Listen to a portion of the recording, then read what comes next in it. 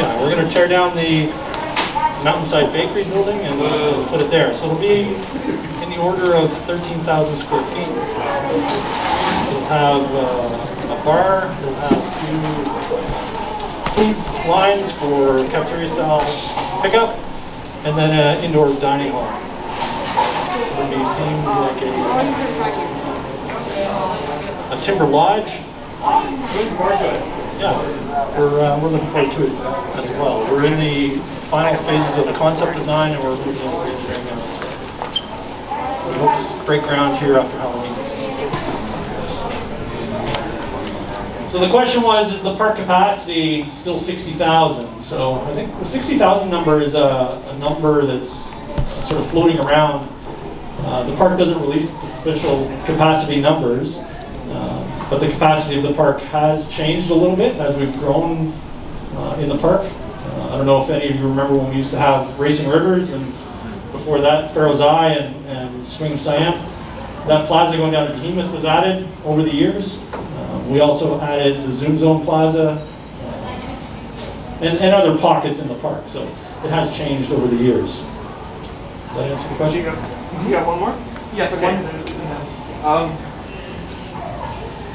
You know, usually when a ride is removed, it's usually low ridership.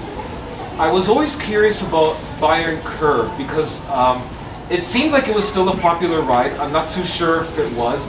Was there another reason why it was removed? So the question was about Barron Curve. Anybody remember the ride Barron Curve? Yeah. It was placed in the park where Clockworks is now, and Clockworks used to be where Shockwave was. The question was, why was it removed? Was it solely because of ridership? The decision to remove a ride is not one we take lightly, and we look at many factors. One of them is ridership, obviously. One of them is reliability and cost. How much does it take to maintain?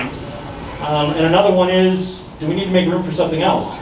When the decision was made to install Shockwave, we needed to find a room for that, and we felt that Clockworks was a more popular ride than Barron Curve, so we relocated Clockworks to the Barron Curve site, and we salvaged some parts to share with one of our sister parks that had the same ride at the time, and then the rest of it went to scrap.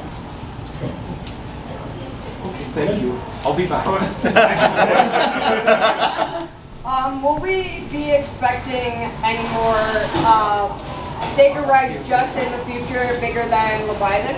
Are you like looking into adding more bigger rides than Leviathan? So the question was, are we looking to add more rides for the future, any bigger rides for the future? Bigger than Leviathan. Bigger than Leviathan. So I get asked this question on a lot of Q&As, and my pat answer is, stay tuned. I can't comment on the future, unfortunately, or what the future holds for the park. Part of our marketing strategy is to hold those secrets tight and reveal them when the time is right. So, and last but not least, how is Halloween Haunt and Winterfest going to affect with the masks and everything? So the question was about COVID protocols during Halloween Haunt and Winterfest. So under the current guidance from the Public Health Authority, which is the York Region Public Health Department, we are still required to maintain social distancing and masks where you can't maintain social distancing. So in ride queue lines or on rides, masks are still going to be required, unless something changes. If all of a sudden we get to 90% vaccination rate, and Doug Ford sticks to his word and says that measures will be relaxed, then obviously we will relax our measures, but that hasn't happened yet, unfortunately. So for both of those events, the current protocols will remain, unless something changes in society. So. Next question is right here. Can you share with us any details about what's going to be happening with the Action Theater building? Okay, sure, we'll go in this order. What's the order next? This question was about the Action Theater building. It's the old iWorks Turbo Tour Theater building where we had Days of Thunder and SpongeBob and all that. And what are the plans for the future? So I'll go back to my earlier answer about the future, and let's wait and see. I can't comment on the future projects or what the future may hold.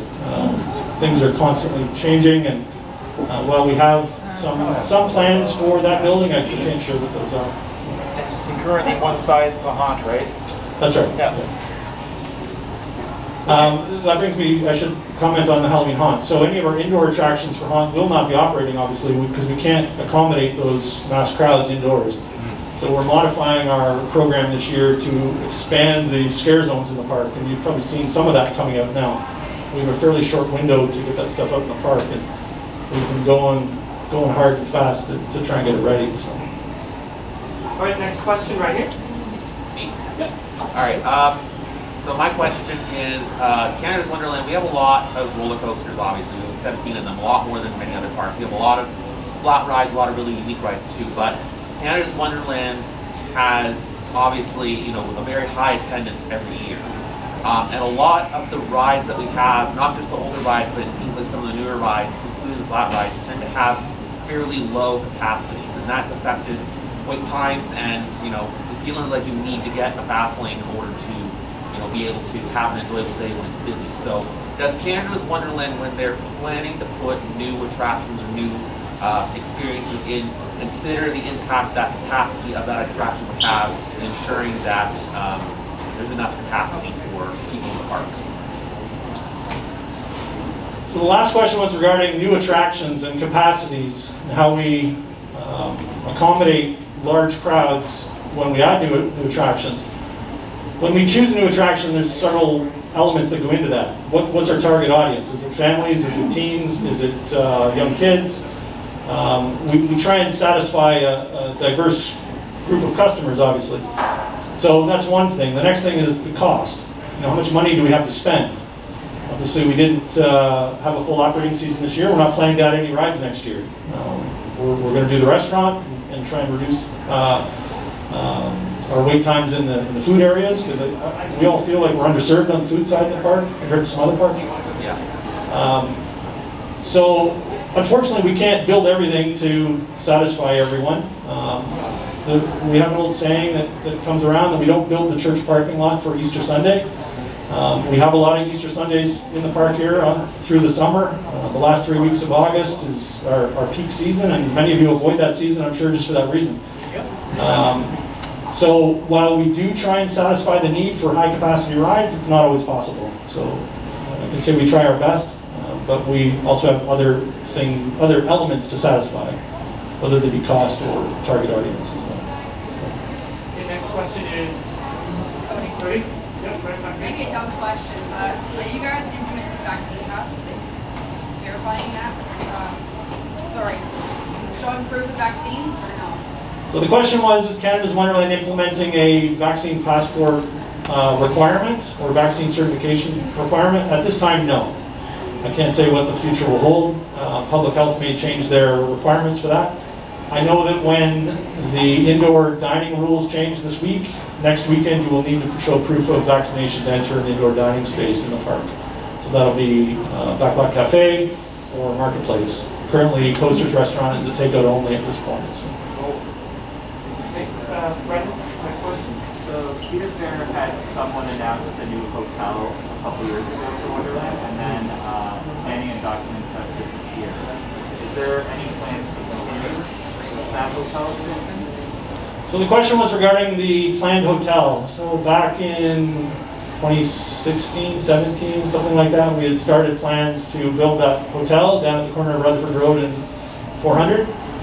That project has been put on hold. As far as I know, it's indefinitely at this time, so there are no plans to revive it at this point. While all the architectural and engineering is complete, the zoning changes are complete, that project could be picked up pretty quickly and easily and put into construction. But at this time, it's on hold. So. All right, next question. Is it true that because of government restrictions, Canada's Wonderland is unable to get an RMC coaster? Question was, because of government regulations or restrictions, that Canada's Wonderland is not permitted or allowed to have an RMC coaster. The Ontario government, the TSSA, which is the regulatory agency that oversees amusement devices in the province, they don't have any restrictions regarding what type of attraction is installed. The only restriction that they have is regarding bungee jumps in the province. All other attraction types are permitted, as far as I know, in the province, and RMC coasters would be one of those. So there is no restriction against it. It could be pursued. Okay. Right over here. First of all, why are you sitting near the ice cream? I can see you back there. I know what you're doing. Garden it. Yes, I will ask the question. Yeah, it's either me or Lou. The question we have over here that 5 of us were wondering is, will the new dining hall have a stage? And entertainment. Like some of the bigger ones at other, the parks do have. I'm also wondering about this. So the question was, the new restaurant for next year, will it have an entertainment element or venue or stage inside the building? At this time, we're not considering a permanent stage feature in the building. The intent is to make it multifunction so that we can change it for a group function, or we can change it for a Halloween event or a Christmas setup. So we will have infrastructure in the building to accommodate entertainment, but we're not going to have a full-blown stage, green room, and lighting. No, rig or anything yeah, like just that. something for some sort of entertainment there. Exactly, and we'll be able to accommodate that indoors or outdoors. Okay, next question over here. What do we think we're going to do different for this Winterfest this year season compared to last season? Like, is there different rides open this year, or anything going to be different? The question was about Winterfest and any changes for Winterfest for this year. So we are considering some changes. They haven't been confirmed yet, so unfortunately I can't talk about them. We're looking to try and grow the footprint, but that hasn't been confirmed yet. When we grow the footprint, that means we may be able to add a ride or two or another building or two. So I don't want to say that that's what we're doing until it's confirmed, unfortunately. So. Okay, next question right here. To what extent does Canada's Wonderland have its own personnel maintaining its rides versus having, say, the manufacturer come out and maintain its rides? The question was about maintaining the ride equipment in the park and what percentage of the equipment is maintained by in-park personnel versus manufacturers. We maintain the rides, I would say 100%. We don't rely on manufacturers for any of that maintenance.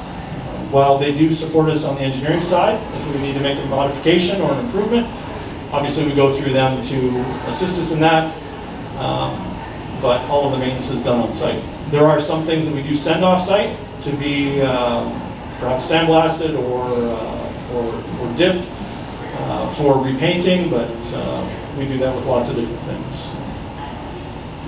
Okay, next question, Cameron. So I know the park has been doing a lot of repeating some of the rides in terms of bringing back original names or paying homage to original areas of the park. Are there plans to continue doing that in the future? So this was another question about the future. In terms of just bringing back names of original rides or something. So the question was about potential for bringing back classic names or original vintage names of some of the rides. While that may be possible, I can't say whether that'll happen or not. I can imagine it will at some point, but we'll have to wait and see. All right, next question right here. Yeah, so my question was, so in recent years, Vekoma has introduced these new trains where instead of over-the-shoulder trains, has the park ever considered replacing the trains on flight deck with the vessel train trains? Please say yes. The question was regarding flight deck and the Vekoma new style trains. Will Wonderland ever consider that? So it's kind of a question about the future, and you know my answer on that. But all kidding aside, we have explored those options with Vekoma and other vendors. So that is something that we do have on a burner, on a back burner, and one day that may happen, but you have to wait and see, I guess. Does anyone have a DeLorean? Does anybody have a DeLorean? Yeah, does anybody have a time traveling DeLorean or other? Find out everything. But yeah, I can't comment on the future because we don't have any plans for it at this time, but it is something I'd like to see the park do at some point. Me too. The flight deck does suck, I'm sorry. It's not for everybody, I understand that. The shorter you are, the harder it is on your head. Yes, it's a headache. So next question is up here, and before I go back to the people who've already asked, is there anybody who's not asked a question yet who wants to jump in the queue at this time? Cool. Ken, go ahead. This is not about the future. It's about the past. You brought up 3 very awesome ride parks out of the depths of the basement to go into the little museum store there. Are those all that survive of the original ones that were in the basement that we saw 10 years ago, or are those just the ones that did? When we got the full tour of the mountain 10 years ago, we saw the character carousel down there, and at the time it was either, well, you know, the main body of the carousel is gone, but we kept all the ride parks. We don't know why. We didn't crush them, but they're still here. 3 of them survived that were brought out, which is I love it. I think it's fantastic to see that. Are the rest of them still in existence? So the question was about the original character, or the Hanna-Barbera go-round, if you remember that name. The characters on that ride, do they all still exist? And they do. The rest of them are still in the mountain.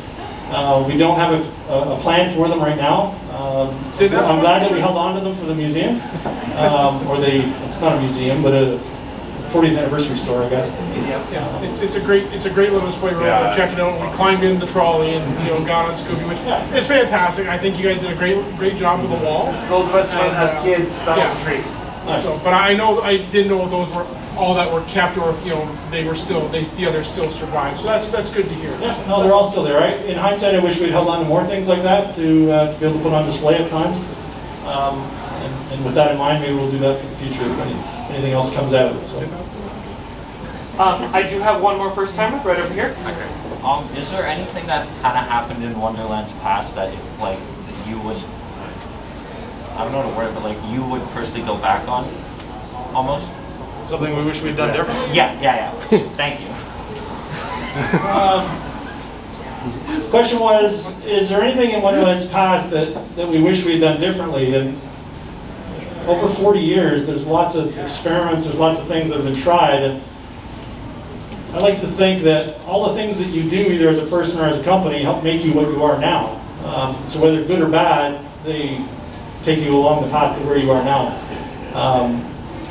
So I don't have any regrets. I consider them learning experiences, and you only get stronger through your learning experiences, either as a company or as an individual. So I hope that I don't have one as an example for you, unfortunately. That's okay, fair enough. Okay, we're going to take Aldo and then Brendan, and then we might have time for one more. Okay. How many am I allowed to ask? Sure, ask you. Okay. Peter, the last event that Ace had here, you mentioned that you were supposed to get another ride that fell through, and you went with Soaring Timbers. Are you able to share with us the ride that didn't come, or is that confidential? I can remind you. Oh.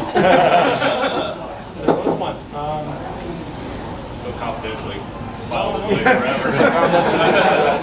The question was, when Soaring Timbers came in, it was a late decision, and we needed to get it in. And I've drawn a blank, although sorry, I can't remember what it was. But we had to react, and we put in what we could. So. Good about it. That's okay, no problem. Next question. Before Speed City Raceway was built, it looked like there was a helicopter launch pad in that area. Is that what it was? Question was about the location of Speed City Raceway and the park's early days before Speed City Raceway. There was a helipad there. When the park was built in a remote, I shouldn't say remote, it was in an area It was a farmer's field. It was far from the city center. The nearest hospital was over in Richmond Hill. The nearest restaurant outside the park was on the highway.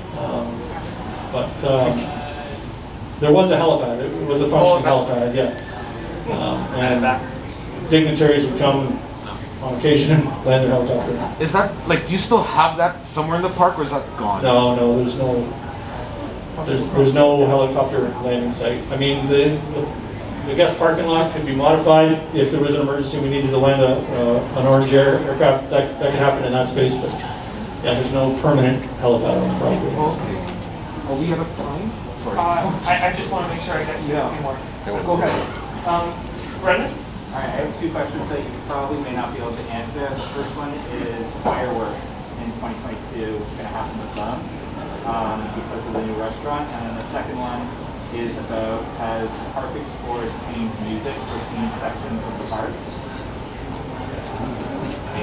Okay, there was two questions. The first one was about fireworks for 2022. The plan is to have fireworks again in 2022 on the long weekend, either the holiday or the Sunday night, Victoria Day or Labor Day. I guess it's Victoria Day, Labor Day, Simcoe holiday, and Canada Day, of course. Yeah. So that will remain. The show may change. The square footage on that hillside is going to get smaller. It's not going to be gone, but it will be smaller. So some of those elements will change. The show hasn't been rewritten with that in mind yet, but that is the plan, to bring the show back. Now, if COVID is still here, hopefully it's not. I can't say whether the fireworks will continue if we're still in a COVID precautionary condition. The other question was about themed music in the themed areas of the park. I don't have an answer for that, unfortunately. I don't know. When the park was new, there was themed music in the themed areas, and through the Paramount years, that sort of went away. We've tried to cater to the masses with popular music, good or bad, and I imagine we're going to stay with that course for now. But. Kudos for the All Canada playlist on when you guys reopened. Yes. Yes, we noticed it. Nice. Okay, time, but possibly last. Or maybe two. Okay, we'll take one more after this then. So right up here, Luke. Okay. Not a question. I just wanted to extend my gratitude and thanks to you and your team for doing an amazing job on keeping our rides in tip-top shape. Some rides are running like they've never run since they were first installed. Like Vortex is flying this year. Like everything is just top notch, and I just wanted to extend my thanks and everyone else who's been enjoying the rides. Like we really appreciate it.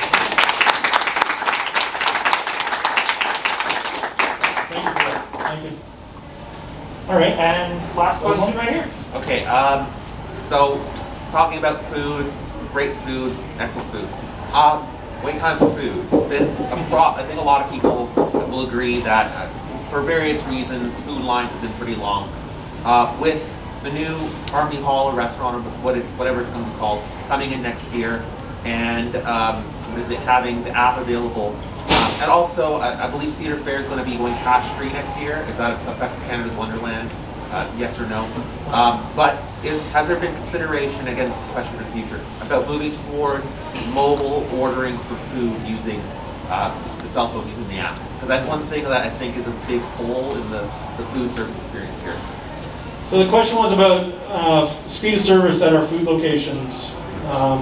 First part of the question was increasing capacity. And while we get a lot of comments on increasing number of POS stations or mobile app, what our biggest hurdle right now is our capacity. We don't have enough production capacity in the food units to produce the food fast enough to get it out onto the counter to get it into your hands. So by adding more point of sale locations or mobile pickup, all we're doing is creating a bigger line. So we need to increase our kitchen capacity to get the food out, especially during the lunch rush and the dinner rush. So that is our goal over the next several years, is to increase that capacity and try and get the food produced faster so that the wait times are not as long. Some parks have gone down the road of adding mobile ordering under the guise of you can get your food faster, but if the kitchen doesn't grow to keep up, all you're doing is putting more people in queue. So we've decided not to go the mobile order route yet until we can get our capacity up. And then once we get our capacity up, then we can offer more points of sale, whether it's mobile or counter service. Does that make sense? All right, good answer. All right, that's it. All right, that's all we're going to do. If you have any other questions, I'll stick around here for a few more minutes. You can come on up. Okay, thanks everyone.